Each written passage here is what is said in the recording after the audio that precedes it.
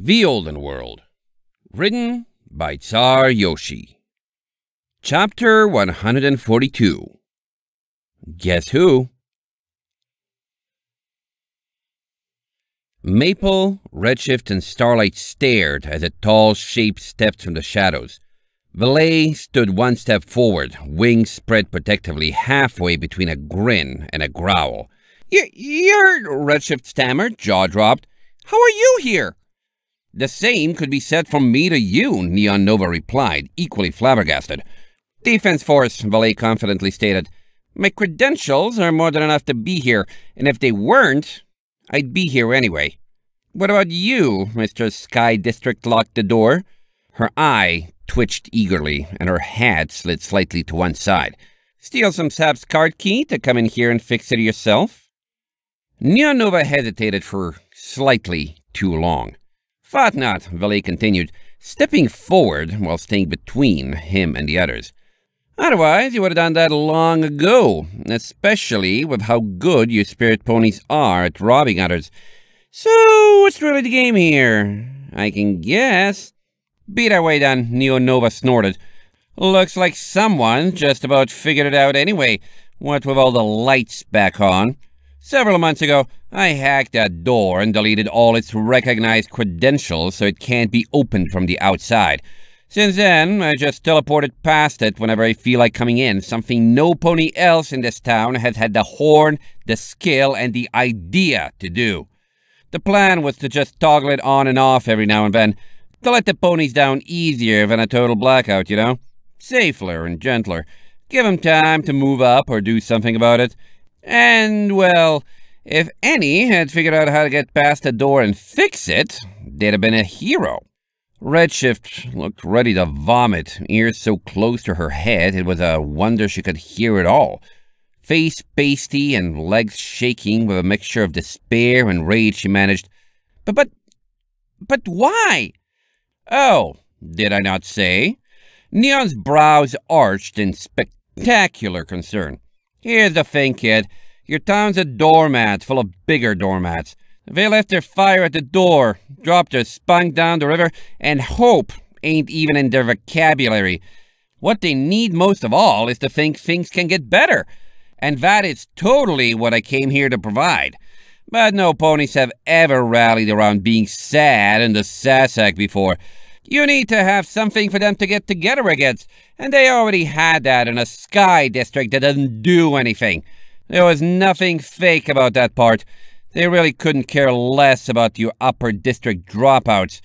All I did was show them a reason why being ignored from on high is the worst thing ever. I spent weeks in the dark, Redshift murmured, eyes unfocused and haunted, trying to save ponies that you trapped down there. She flew into a crowd, suddenly burning. You tricked everyone! You tricked me! You made me like you and believe in you when you were my worst enemy all along! You're evil! Life lesson, Valet whispered to the side. If someone ever tries to get a crowd too excited to think straight, they're probably up to no good. Trusting them? Bad idea, right there. Neon flashed a smile. Okay, my tactics were a little bit dishonest and sacrificial. I'll give you that. But a drop in the bucket when you already got a waterfall is a small price to pay for giving everyone else the drive to survive, don't you think? Besides, my work's showing visible dividends, and my motives have your best interests at heart. On the other hoof, check out which side of the room you're standing on. He gestured unsubtly to Valet. Valet grinned back. That's right, Neon continued with an exaggerated nod. I've heard plenty about you, Missy, but I believe this is the first time we've met in person. Want to take a guess at how many poor stallions and mares are stuck in this hole of a town because of you? I sure don't, because the results would probably depress me really, really bad. He hugged himself and shuddered, frowning for all to see. You... Redshift blinked, looking between Valet and Neon, suddenly trying her hardest to appear small. I'm only following her because I wanted to see her get beaten up by Brain. Valet nodded slowly, latching on to Redshift's sudden fear of being caught in the middle. You might want to decide which one of us you hate less, kid. Really fast. In a snap, Redshift was at Valet's side, so close they were almost touching, glaring daggers at Neon Nova. Valet clicked her tongue, smirking. Huh, being the hero feels kinda fun for a change. Neon's jaw fell, and he lifted his shades to blink, but only for a moment. Well, this sure is a disappointing turn of events, he proclaimed with more gusto than his word merited. You know, if we hadn't run into each other down here, everything would have been perfectly fine. You could have fixed your little power crisis, been a hero, and no one would have been a hair wiser. His mouth gave a short, semicircle frown. And I was only here for a good deed, too. No response from the opposing side. Maple and Starlight stuck together, several paces behind the aggressive wall of Valet and Redshift. Those two back there? Neon gestured over Valet's head at the duo, taking a step to the side. A friend asked me to give them a hoof if I saw them, so when I ran into them at the bar, it seemed logical to turn the lights on for the duration of their stay. Figured I'd give them the best Blue Leaf has to offer, you know? It's a shame, really. We've got a friendly connection and everything. Maybe we could have been friends if things had turned out slightly differently. Like anyone would want to be friends with you, Redshift huffed. You're evil! Neon Nova smirked. That doesn't stop the rest of the town, now does it? So who is this friend? Valet asked, keeping her stance relaxed while functionally defensive. Neon sucked his cheek, thinking, seeing as we're enemies now, I think it's best if I keep that a little old secret. When in doubt, protect your friends' identities, and make sure you have friends to protect. It's Brain, Redshift growled, still clinging to Valet like glue. I heard you talking in a bar. You had a magic stone. She said she's on her way here.